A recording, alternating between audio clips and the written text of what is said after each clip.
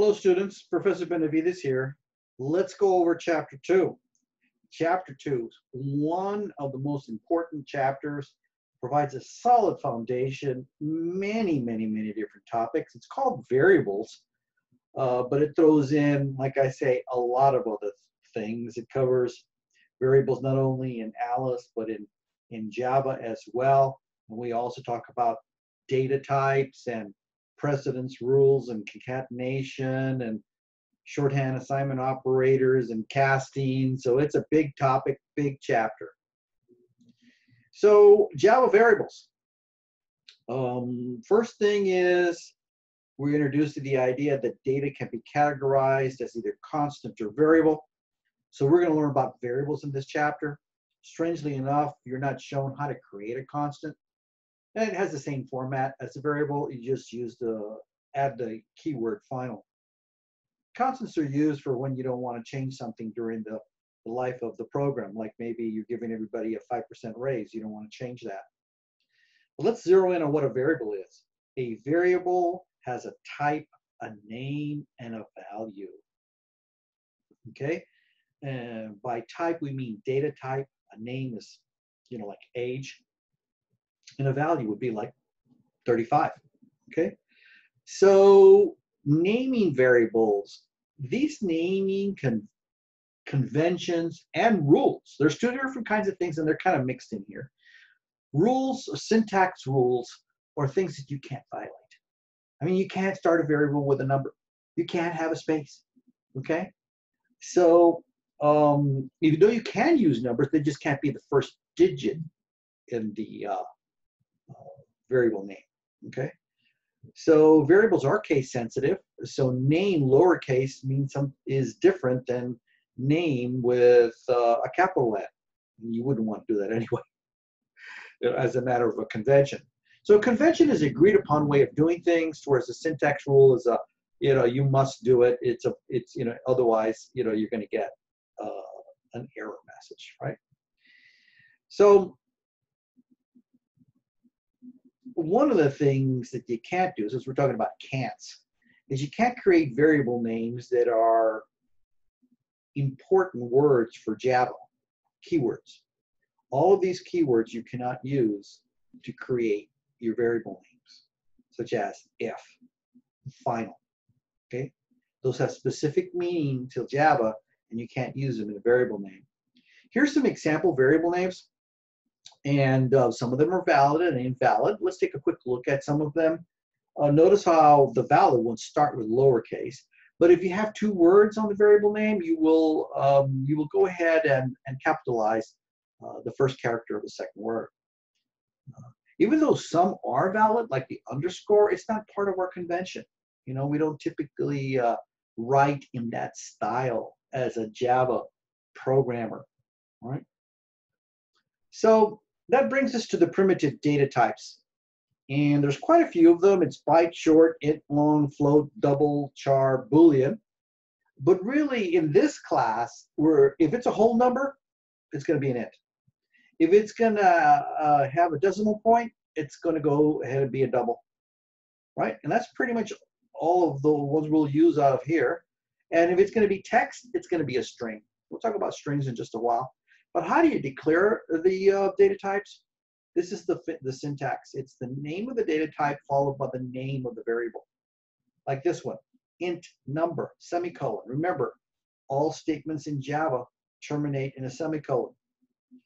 Once you create a variable, you could go ahead and assign a value to it. Of course, you can do both of them at the same time. You can go ahead and declare a variable and assign a value to it. That's the Java way of doing things. And it's kind of like whatever's on the right gets assigned to what's on the left. You can also go ahead and initialize or create multiple variables, such as int x, comma y, comma z, and then you can populate them later with values. So here we see that you can do something like this if they're the same data type. So int age gets 30, hours gets 45, and sum gets 0 if they're the same data type, right? Now, some people say that these two styles are the equivalent, going left to right on here, but it's much easier for beginners to use this style. In other words, every variable on a separate line. Okay. That way, if you need to, you can go ahead and put some comments. But if you use good variable names, you may not need to be doing a whole lot of commenting. Okay. So here we see an example of the numeric variables. We have 12 being assigned to x, which is an int, and 14.5 being assigned to z, which is a double, a floating point. And look at here. This is a really important point here. You can't assign a double to an int, and we're going to be explaining why for a long time in this chapter. So it has to do with the idea that you can go up the ladder but not down the ladder. In other words, you have implicit automatic conversion going up the data types but not down.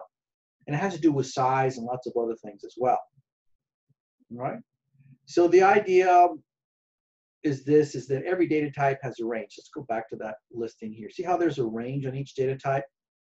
So if I were to try to put an int, see how the range is much bigger? If I were to try to put an int in a byte, it's not going to work, even if it is just 127. Okay. So the reason why you can't go up is because of limitations on range and other matters. But you could certainly go down. A byte can always become an int. That's really what I want to say, right? You can always go. You have implicit automatic conversion going up, but if you want to go down the ladder, right, down this list, you're going to have to explicitly convert. Okay. So variable names, variable assignments, that brings us to the idea that we can't put something that's bigger in a smaller bucket. Think of these data types as buckets, and think of the double. This is a literal, right? A numeric literal. It's a double, 18.5, and you're trying to put it in an int, and it's not going to let you. You're going to have an error message. Okay. Now, some of the things things you have to understand is that whenever you have a number that is a floating point, guess what? It's a double by default. Yeah. But so if you wanted to assign 100.98 to a float, it's not going to work out. The only way to do that is to go ahead and use this procedure here where we have a little letter f or a big letter f that converts this double to a float so that it can be assigned to a float. Okay, so then that brings us to the other variables. We have Boolean and char. They're not going to be used a whole lot of this class, but the advanced programmers just love Boolean. They just love chars, right? Like repeat, if you want to repeat enter y or end, repeat, or Boolean, the Boolean, a Boolean variable. So by the way, this is Boolean variable. When you're using it in text, that should be with a capital B. However, the data type is lowercase b. Okay, a char variable holds one character, and it's the format for that would use single quotes rather than double quotes. We'll compare char with a string in just a minute. Well, I said just a minute, really just a minute, right? So we have string literals. So a string is not a primitive data type, but it's considered an object variable in Java. So in this case, I have string message, and then below that I have string message, and I assign it a string literal. So message has inside of it Go Cougars. Okay. Here we have an SOut exhibiting concatenation, where we have a string literal concatenated with 25 plus 10. Now, what is going to happen here? So what's going to happen here is that we need to understand the difference between the plus sign as used for addition and the plus sign as used in string concatenation, the plus operator. Okay, so what's going to happen here, if you concatenate a string with a number, it's going to become a string. It's like upward promotion on here, because the string is the higher of all these data types. So if you really wanted to do some math here, let's say you wanted to add 10 to 25 before you concatenate it with the string, you would have to put it into a parenthesis to modify the order of operation to have that done first. Okay. Here's a good example of how you do concatenation. If you've got a string and it says the total is plus total, right? And whatever's in total is 50.95. So it'll say the total is 50.95, working out really good so far. So when it comes to arithmetic, we have the same old rules of operated precedence that you learned a long time ago in algebra, right?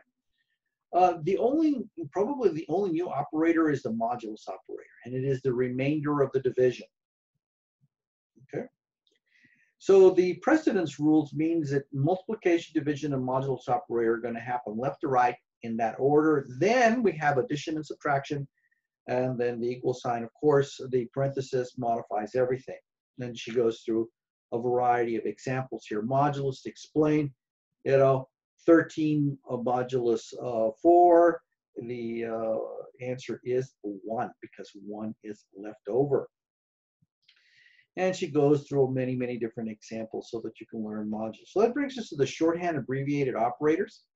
And instead of writing something like tally gets tally plus 1, you could just go ahead and say tally plus plus.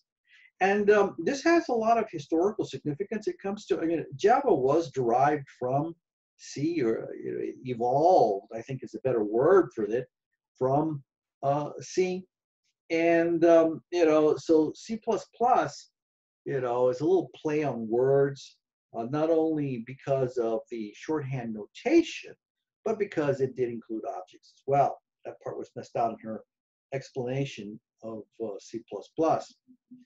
So this statement right here, tally gets tally plus 1, is equivalent to tally plus plus.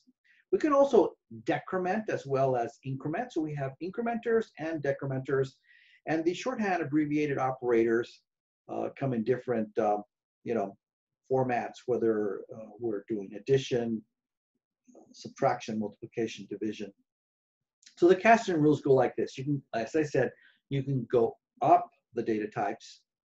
Byte can go into a short, can go into an int, can go into a long, can go into a float, can go into a double. But you can't put a double in a float, even though they're both floating point.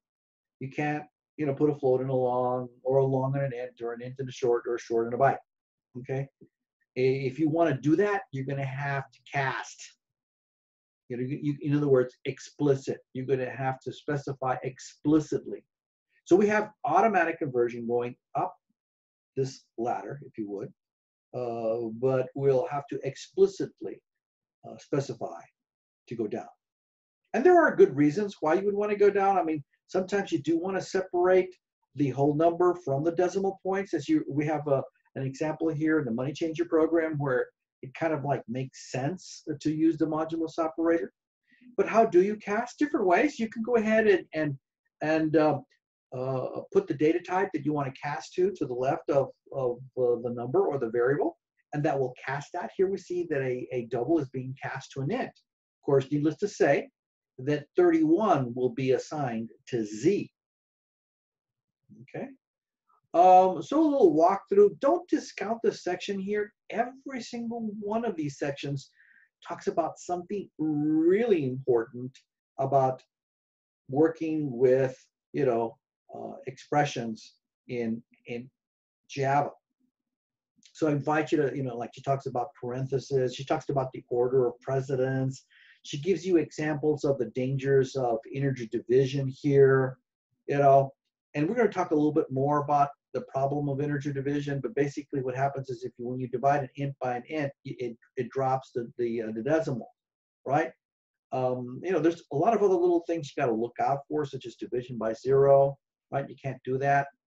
But she walks you through an equation that's meant to demonstrate this equation here. She's going to walk you through to get the answer on here, step by step by step on here till you get to the very, very end on here. Okay.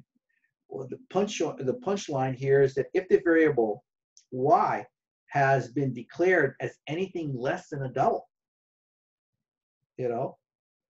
then you would have to cast. So in other words, it works out fine. That equation will end up evaluated into 9.5 being assigned to y. But what if y was an int, then you're going to have an error because you cannot assign a double to an int. The only way you could do that is by casting, and if you do cast, you have to realize that the decimal portion will be truncated. So that brings us now to the hands-on exercise. Remember, a lot of times these hands-on exercises, you know, some people think they're end of chapter optional ideas, but really they're kind of like part of the chapter. They're hands-on exercises, and she walks you through step by step what to do. Like on this one here, make the alien walk, making an alien walk.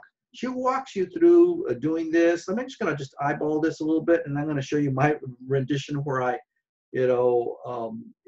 made some minor modifications to it on here. She shows you how to create some statements in Alice, and remember, Alice is just being a stepping stone to Java. Here we see that we're using the move method for the alien to move, and then we're going to manipulate the right hip and the right knee to simulate movement. We're going to go ahead and have a do together on here after the movement to simulate the legs moving. She shows you how to use the control key to drag to the clipboard so that you can copy lines of code on here. And by the time you know it, you've written this, and the alien walks. Of course, you're not going to be cooking with gas till you learn later on, how to do loops and stuff like that, because you're certainly not going to want to be repeating these lines of code, over and over and over again. So hopefully you'll see that there's a lot more that we need to learn as time goes on. So how do you go ahead and bring in a variable? Because that's the nature of this chapter. You just click that tile called variable and drag it to the place where you want to put it. And it has a very similar format. Alice has a very similar format to Java. Here, you'll notice here that this is a decimal number. That's the data type. The name of the variable is amount, and I'm assigning 0.23, to a variable called amount. That's being done here by right here on value type. You'll specify the value type, and you'll specify the initialization. Now, as we continue to go on here, you can go ahead and she shows you how you can go ahead and change things. And that's the alien. But from this point on, we can change the value of a variable, and it will update the value everywhere that it's used. So in other words, she distinguishes between a number versus a variable.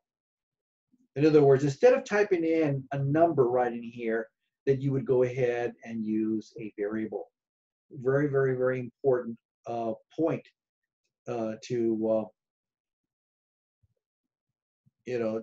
that's being made here. Okay. Let me go ahead and show you my rendition of this. Of course, I adulterated it a little bit.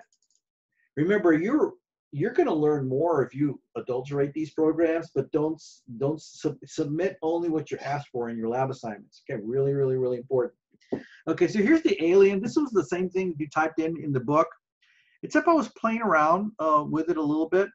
I went ahead and added another variable called name, which is a text string, and I assigned Bob to it. And then I had the alien say hello, and then I concatenated it with Bob, and then I concatenated it with an exclamation point. And I gave it a longer duration because I have trouble, these things go past the screen way too fast for me. So I put a duration of 2 on there. And then I have the alien turn to the camera, and then I have the alien say, take me to your leader. Kind of cute, right? Kind of cute. So let's go ahead and run and see what it says. See how it goes on here. So the alien walks. It says, hello, Bob. Walks a little bit more. Turns. And take me to your leader. Of course, what else would you expect the alien, to say? All right. So that's my little rendition of And I think I added some really simple code on here. I wasn't manipulating a whole lot of body parts, and it just had him turn to face us, made it a very personal statement on here. And I showed how variables can be used to hold a string value, not just a number. The variable that she introduced here was amount. And by the way, I do want to show you the view that we have here is Alice view. Sometimes in the book, she's going to tell you the author's going to have you view your code in a Java view. So it depends on what the nature of the program is. So what you're going to do here is you're going to go ahead and go to Window, go to Preferences, and then look at Programming Language. You see how there's a little check mark on Alice?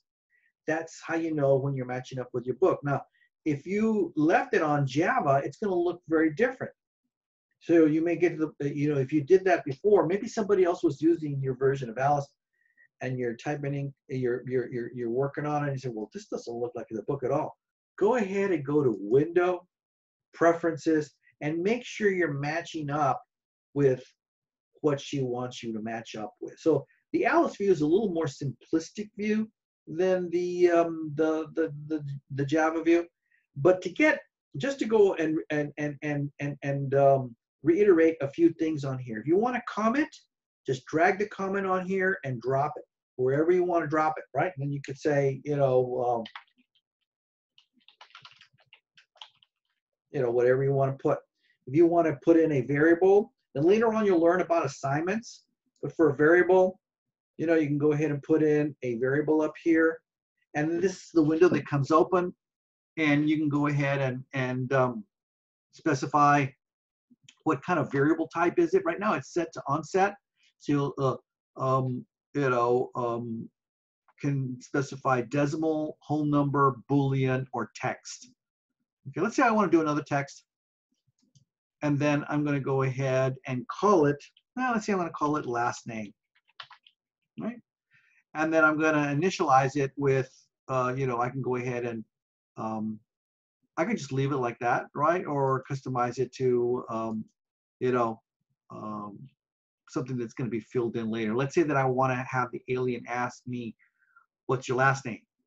Rather than initializing it to, I could put my last name in there right away. I could initialize it to my last name. Let's go ahead and do that. Because we haven't covered prompting yet, right? So, so right now I have a variable called last name, and it's got Benavides in it. So you can see here the alien says, "Hello, Bob." We could go ahead and have another say statement. Let's say you want to have the alien spook you out. Because they all have superpowers, right? So you'll drop this one in here, and you can go ahead and put in make a custom string on here. You can go ahead and say something, like hello.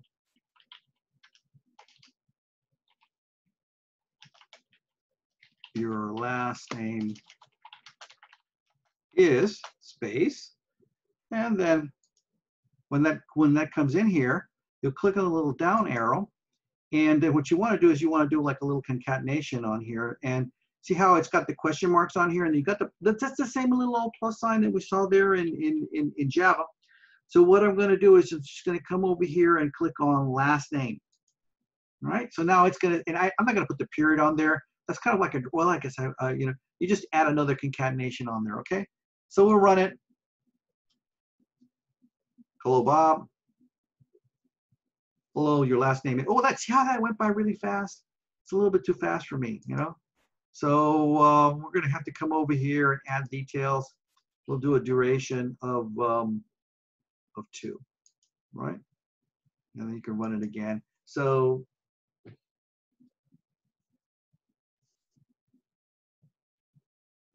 well, there you go. There's my adulteration of her program. Sorry to bring. So that's all I got for you right now. Well, not really. Let's keep on going. I want to finish off the chapter on here. In that, remember these exercises. They should be considered part the chapter. So here she shows you a Java example where she converts Fahrenheit to Celsius. If you walk through this, even though you may not be assigned one of these things, you're not going to get the full understanding of the chapter unless you actually do the hands-on exercises. Okay, so she starts off, you put the general comments at the top, you put in your variables, do your math, and show the output. Pretty simple, program.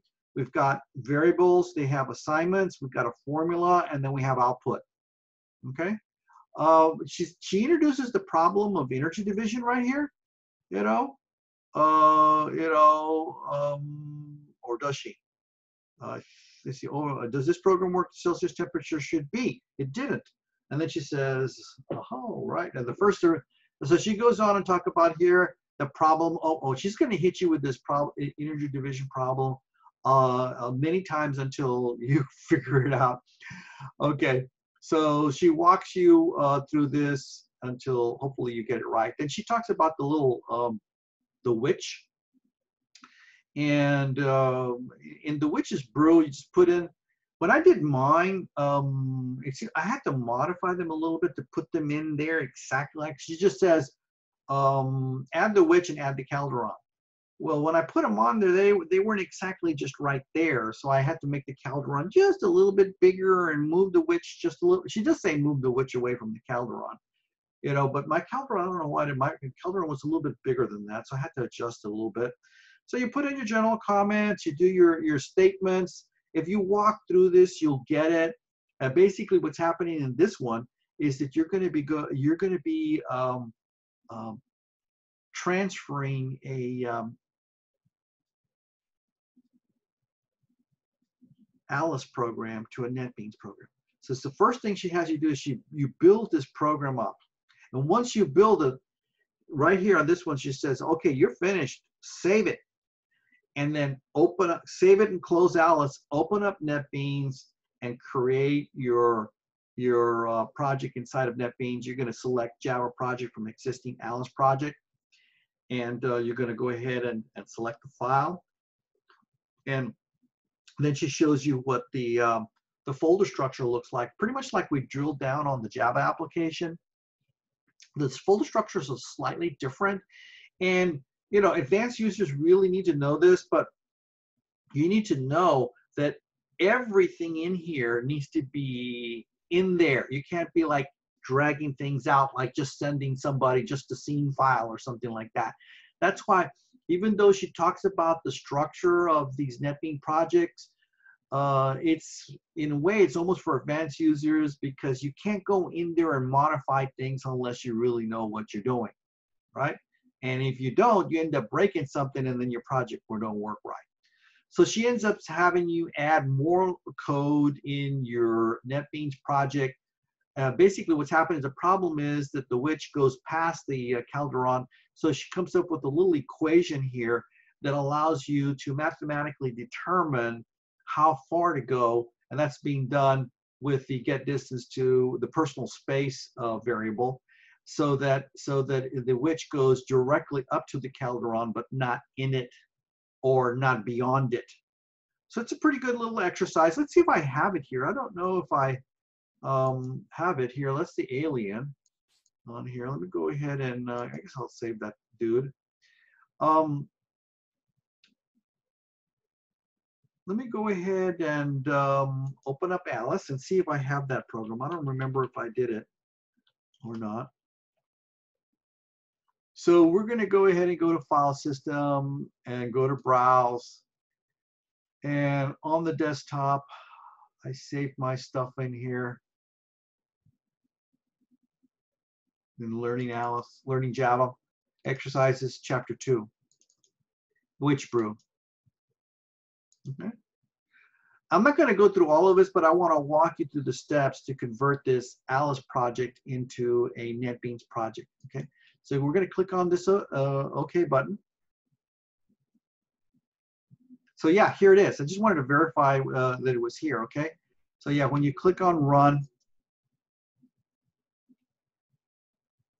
she goes into, and what we want to do is stop that problem, right? All right. So I'm going to go ahead and close that. And I'm going to go ahead and start NetBeans up. In fact, I believe I have it up already. And I'm going to go File, New Project, and see how I've got this. You know you installed the Alice plugin correctly if you see this Java project from existing Alice project icon on here. We'll click on Next. And what we got to do is we got to browse to where that file is. And she says, remember, it should be in the Chapter 2 folder. So we're going to go ahead and click on Browse, go to the desktop, Learning Java is what I called mine, Exercises, Chapter 2, and bring in the which. Yeah, right. So what I'm going to do is I'm going to look at this very carefully, because look, where am I going to save my NetBeans project? By default, we know that it's going to be in the NetBeans project folder. She wants you to save everything in these little folders. I'm going to go do this for a couple more chapters, then I'm going to start saving in other places. But I wanted to go ahead and show you that, you know, how to do this so that I could go along with the book for as long as I possibly can. So we're going to open up here, go to Exercises, go to the Chapter 2, and I'm going to drop my project in here so they can be together. Because she wants you to be organized, and that way you'll know where all your work is. And the only way to get through this class successfully is to type in more than what you're asked to do. Okay? That's the only way to be, you know. So right now, basically, I'm bringing in the Alice file. I'm creating a project, a NetBeans project, and it's going to be saved in Chapter 2. Clicking Finish. And you just go ahead and say yes. All right, so let me go ahead and move this around a little bit. She's going to be asking you to type in some code, and it's really important that you realize where you're going to be typing this in. So what I want to do is I want to give myself more viewing area here. I'm modifying my windows, and we're looking for a method called myFirstMethod. See how it brought in my comments and it brought in my code, and the code is written in a slightly different way. In fact, if you were to go ahead and run this, it would run the project the way it was inside of Alice. Now you can't go and modify the graphics here by drag and drop. You would have to actually create classes and objects manually with code, which we're not going to do. But for right now, what we're going to do is we're going to add more code to this. Now I'm going to drop you off right here, but I do want to show you how to navigate the projects window. If you'll notice here, I've got two projects open. We've got these expand and collapse buttons on here, and if you wanted to see the contents of the witch brew, which she talked about in the chapter, you've got to click on the little plus sign and then click on the little plus sign next to source packages, and then click on the plus sign next to default. So you see that we've got an entire file for witch, because it is a class, right? And we have, if you wanted to look at it, you can look at it, you can see that which extends biped. In other words, there's inheritance going on here. We probably don't want to spend a whole lot of time on this because I don't want to mix you up. So the file that you really need to be familiar with is the scene file, scene.java. This is where your myFirstMethod resides, and this is where you're going to add your code. So I'm going to, you're going to come to the end of this line, and you're going to follow the instructions and continue going from here on to go ahead and finish this little project out. Okay, so that's about all I want to say about the which thing.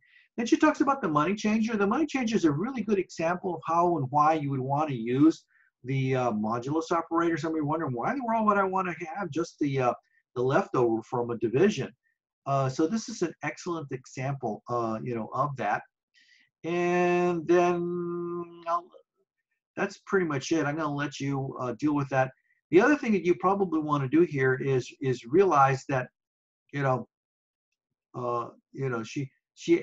gonna probably need to when she talks about verify, I don't think you should trust your programs until you actually verify that they're working out right. So there's nothing wrong with getting a calculator and verifying things out. Okay. Then she goes on to the summary.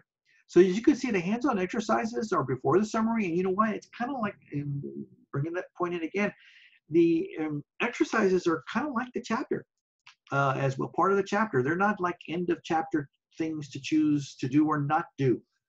So in the summary, she talks about keywords and variables, and the summaries are a great way to bring everything together. She talked about, concatenation, and she talked about the problem of integer division, and she talked about casting. All right, so that brings us to the review questions. And remember, whenever you see the Boolean variable, that should be with a capital B. And I highly recommend that you go through the end of chapter questions. And then lastly, that brings us, to the assignments, which are a little bit more open-ended. And she hits you again with the division, integer division, problem on here. Before I go, I do want to go ahead and show you a little code that I prepared to end my discussion with Java. And I'm going to go to a little project that I created, Java variables. And I'm going to go ahead and show you a few things that I wanted to prove to you. So the first thing I did is I created a few variables. Now, first of all, I declared a byte. And I do want to tell you that it's rare that we use bytes. They have a range of, if I remember correctly, negative 128 to positive 127. I'm assigning 10 to it.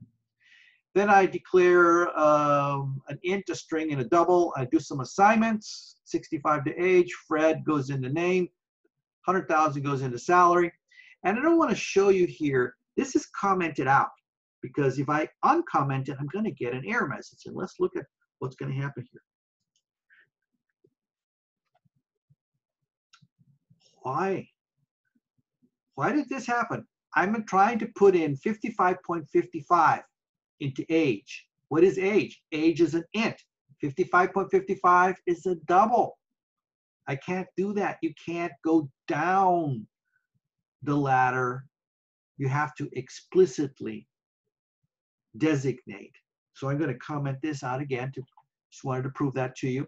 In this other little example here, I assign 127 to number of dependents, which is a byte. Remember, that's a byte. And here I want to show you what happens if I try to go just one more beyond the range. What happens? 128 doesn't fit in the byte. So the concept of buckets as they're related to data types is a really good analogy. This bucket can only handle negative 128 to positive 127. So if you try to put in something more, it's going to choke. And it really doesn't have to be the actual number. It could be, like, for example, let's say you're trying to assign an int age and it's only 10. Well, guess what? That 10 is going to make it choke too, because it's an integer. All right, so I'm going to go ahead and comment this out again. So you'll notice here now I'm showing you how to cast. Cast is when you put the name of the data type you want to convert to in parentheses to the left of the variable or the numeric literal. So in this particular case, I have 55.55, which is a double by default, right? It's not a float, it's a double. And I'm going to convert it to an int. That way I can go ahead and assign it to an int. But what happens there? What happens now is that age is 55. It's not 55.55 anymore. Notice how I had previously assigned 65 to it, so I've updated it. I've mutated the value of age. Then I go ahead and exhibit some concatenation, which is variables mixed with string literals. One of the things that a lot of students forget is the space. Like when you're making a sentence, can you envision this? If I put in Fred is a name. So it's going to say Fred is. If I forget the space right here, before and after is, Fred and is are going to be stuck together. So it's going to say Fred is 55 years old and makes $100,000 a year. Now we're going to learn how to format money in the next chapter. Right now we're just going to go ahead and accept that the way it is. And so we created a string variable, which is an object called output, and then I pass output to system.out.println. Then I go ahead and show you the short part of the shorthand abbreviated operators, you know, the incrementers and the decrementers. So you can go ahead and say age gets age plus 1, or you can simply say age plus plus. Same thing for decrementing. I can say age gets age minus 1, or I can say age minus minus. They're equivalent. So what I do is, we know that age is set to 55, and I just simply say, guess what? Next year, Fred will be what? 56, right? And the year after that, it will be 57. Now, I did have to reset age to 55 because if I would be decrementing, in my mind, I want to decrement from the baseline of 55. So then I would then go to 54 and 53, right? Now, if you want to learn more about the problem of integer division, if you just hold down the control key and point to this link right here and click on it, you'll get a little YouTube video that'll show you about the problem of integer division. So what happens here is that, look at this, and I'm shifting topics from variables to the problem of integer division, even though they are kind of related. So what's happening here is I'm dividing 10, by 30, and I'm putting that in x, which is an int. And then I'm dividing 10 by 30 and putting it into y, which is a double. We're going to look at what that is in just a minute, and then I'm going to print them out. And some of you might be surprised by what you find on here. So then what happens over here is I show you how you can deal with the problem of integer division. You can deal with it by either doing promotion or casting. So if we cast, then one of these numbers, then the end result will always be the highest of the two data types. Like, say, for example, if I multiply an int times a double, well, guess what the result's going to be? It's going to be a double. If I multiply an int times if I multiply a byte times an int, the end result is going to be an int.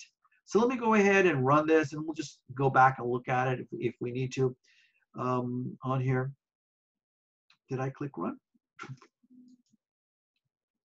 Okay, so probably need to increase the size of this window. Yeah, so let's come up to the top.